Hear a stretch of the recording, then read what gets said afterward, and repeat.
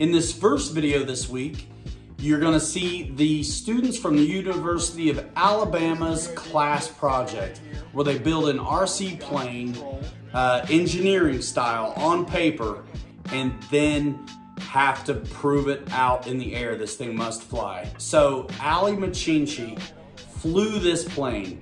Ali works at Horizon Hobby. You've seen him flying all kinds of fantastic models all over the internet if you follow RC Aviation.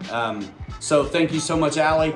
Thank you, Birmingham RC Association, for the opportunity to come down and film so much great stuff. This is the first video coming out this week. I'm gonna do one every day from the Birmingham RC show.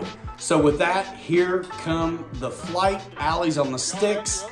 Stick around to the end of the flight, and the engineers get to talk with Ali a little bit about some things they could do moving forward that would help it to fly even better. Great job, everybody. See you tomorrow. Okay. You know this is going up on your product page.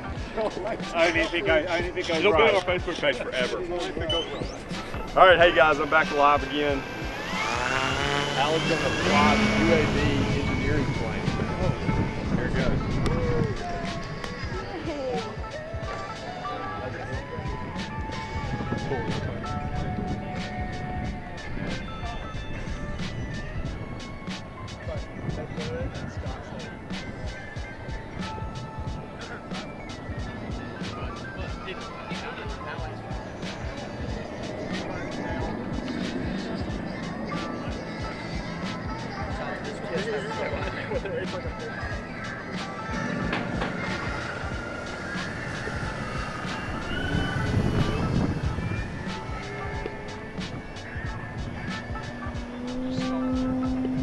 Got some power.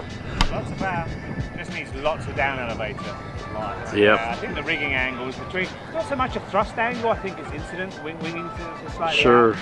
So, yeah, I mean, it's flyable, but like a big train. Can you go inverted? Really roll. Yeah, now it is. Now it is. You're Do fine, it. Let me hear that from the professor and the students. Hey guys, you okay if he rolls it and inverts it and stuff? Yeah, okay. That's what I'm asking you guys. These guys are all telling me to do crazy stuff. You know what the peanut gallery is The going to important say. thing. The only thing is that the battery's not very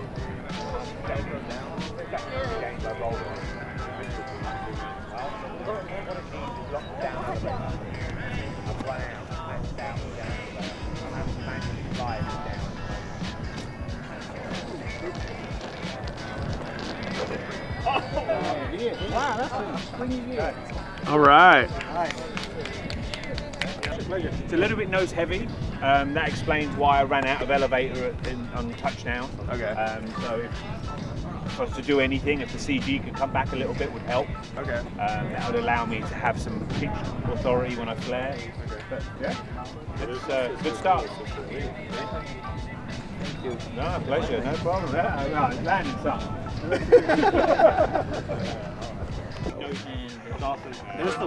So what you think, Ali? A little negative incidents on the.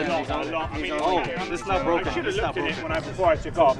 You can see it's probably got 4 or 5 degrees of positive on the wing. Sure. A lot.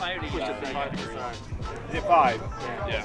Any reason why you started with 5? We do like a lift and drag ratio, and that's like our highest with the drag ratio, so we chose 5. Okay. So would that mess a lot with your design scope by changing that? Alright, I will because that motor's more powerful. Okay. Yeah. As long as it doesn't. We're just trying to think if you have to have that drag lift to drag efficiency number, then there's other ways around it. But yeah, if that's not a thing, then change it. It would make a big difference to the way it flies, because you're carrying probably 3 or 4 degrees of down elevator trim continuous, which is far from optimal. Yeah. So, not what you want. No. Good job, Ben. Cool. Nice. So cool to see the engineering students figure it out, and for Ali to fly it and give us feedback. These are really non-RC students who built an RC from scratch, really planning this out as a team. Really neat to see it come to fruition like that. If you like that video, you're gonna like the next one. See ya very soon.